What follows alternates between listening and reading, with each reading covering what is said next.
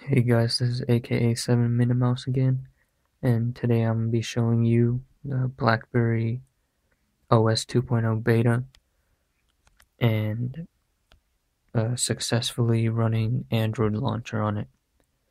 Now the tutorial for the Android launcher will be in the description. This video is not for a tutorial because it is a very long process.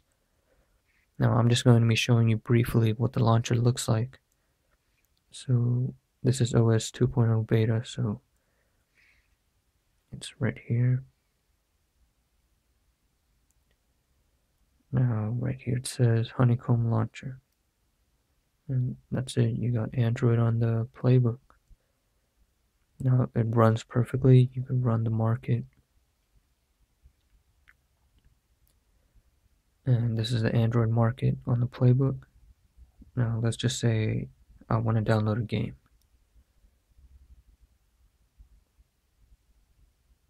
Alright, so I'll just show you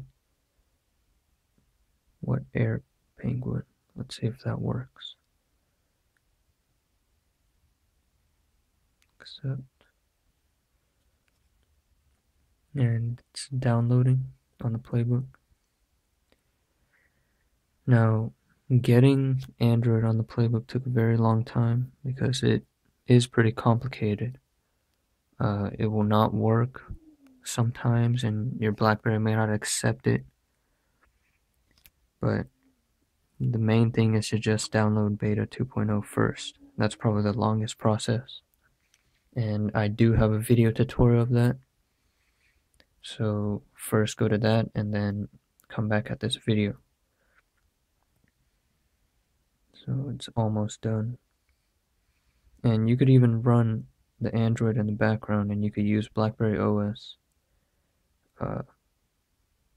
while Android is running in the background, so that's pretty neat. So I could go back.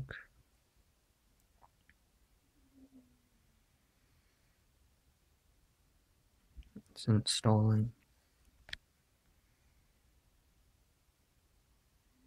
And it's done.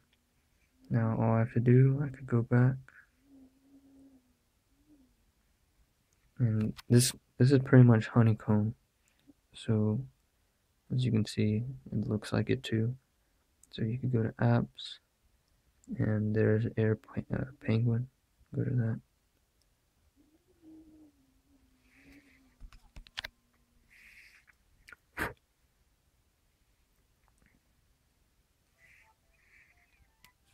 Now I'm running an Android app on a Blackberry Playbook. As you can see, it works perfectly. Sound.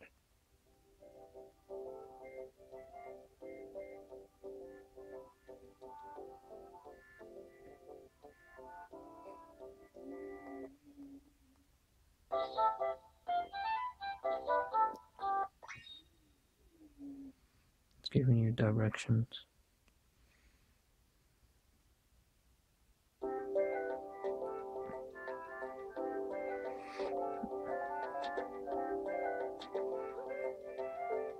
Alright, so that's pretty much it. So what I recommend first is go to my previous video, and it will show you how to put this software. This isn't the normal 1.8 software for the Playbook. As you can see, this is 2.0, OS version 2.0. So this is the main thing. 2.0, you have to have it. So first download the 2.0 in my previous video, and come back to this one, go into the description, and I will show you how to put HCL updater via the description. Thanks for watching, and I hope this helps.